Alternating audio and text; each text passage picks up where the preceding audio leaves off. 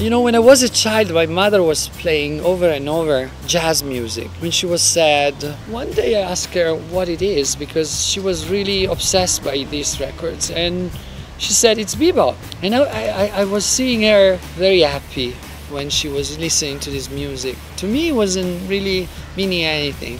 Melodies, like with the voice, they were creating scat.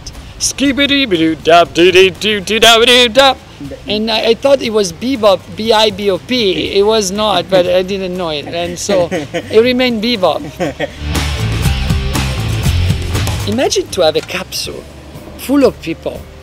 You bring this capsule inside the tube. You evacuate the tube from the air, so there's no resistance.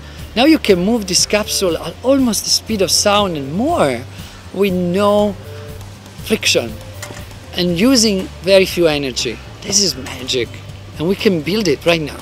Give me a land and I will build it right now. 38 months, you have the first passenger. We are disrupting right now 11 industries, and we are innovating everything from the moment you are at home and you push a button. The moment that self-driving car picks you up, bring you to the local Hyperloop station, then you are shoot into the, my PR teams never say shoot.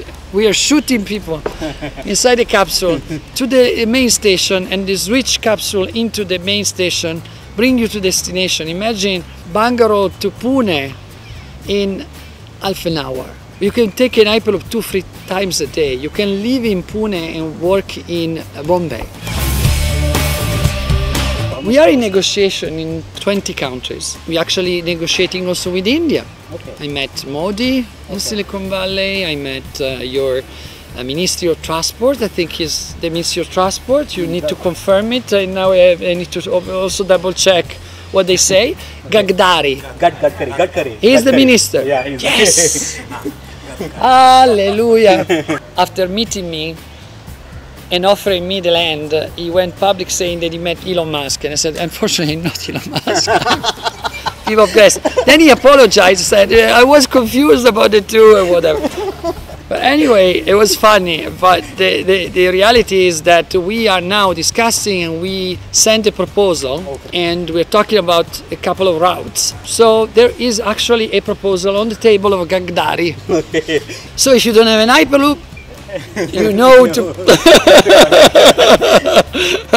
When I was standing in front of your politicians, I saw people that really want to change. They really care about you guys.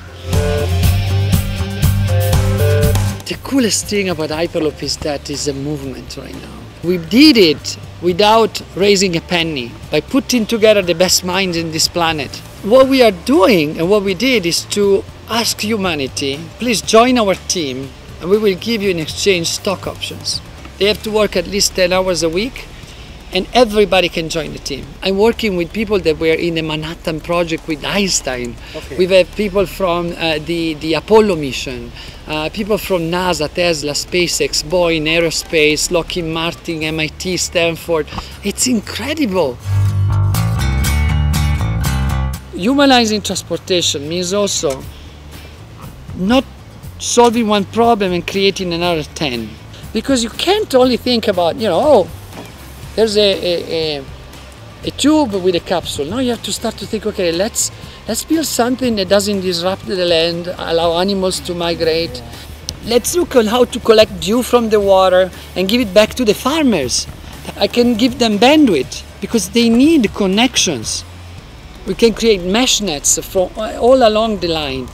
And it's not because we want to solve all the problem of humanity, but because we have the technology and we can embed it. Why not to do it? Why don't you create it in a way that also, I don't know, I can have a running bicycle path on top?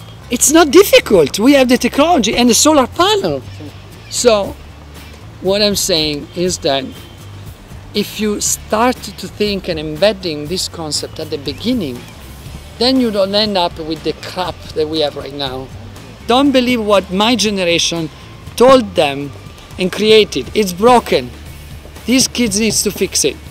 And believe in yourself and give a finger to everybody who says it's not doable. Be stubborn.